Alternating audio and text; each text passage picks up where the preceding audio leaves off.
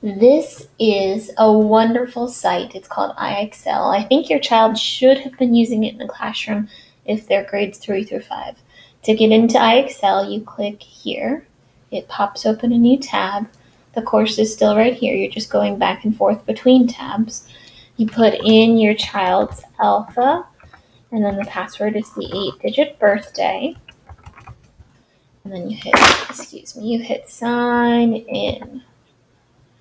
Okay, so what I've done is I have marked some pretty crucial skills with stars for each grade level. So for instance, if you had a child going into first grade, what I would do is maybe have them work on some of the starred skills in kindergarten that you know they struggled with. But then you can certainly give them a preview of the important first grade skills. And I like this site too because if you hover over the top of it, it shows you the type of question you will have. So another thing you want to know about this site is it has a SMART score. So for instance, if I get the question correct, my SMART score is going to go up. I click submit, and now I have a 10. What is neat though is as you get closer and closer to 100, the ultimate SMART score, the amount of points they give you becomes less and less. Also, the difficulty of the question increases. And here's what's fun. If you get it wrong, look what happens.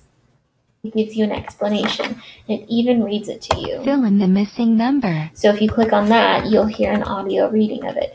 So you want to encourage them to actually look at this explanation. A lot of the kids skip past this, but they're supposed to pay attention to what they got wrong, and once they understand what they got wrong, they click got it. In this site as well, there's these little rewards that the kids really like. So click here at the top, awards. And if you're a first grader, you want to start looking at this first grade board. This keeps track of your first grade awards.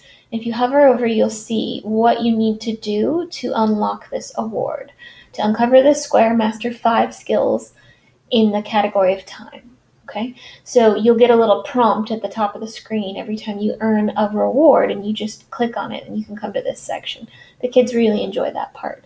Another part that the parents should know about is the analytics part. You click on analytics, you get cool reports that show you what your kid has been working on. So today, it's Thursday, May 12th, she answered 4 questions, she missed 1, and she got to a 25 SMART score. Any of these that you need help printing out, please send me an email and I'll print them for you. This is good data for the upcoming teacher. There's question logs, so it's like a little review of the things she's done, like all the correct ones and all the incorrect ones. This is just another visual of what she's done. And then it keeps track of the things that she's struggling in, which I like that too. Please let me know if you need any help with this site. I'd be happy to help.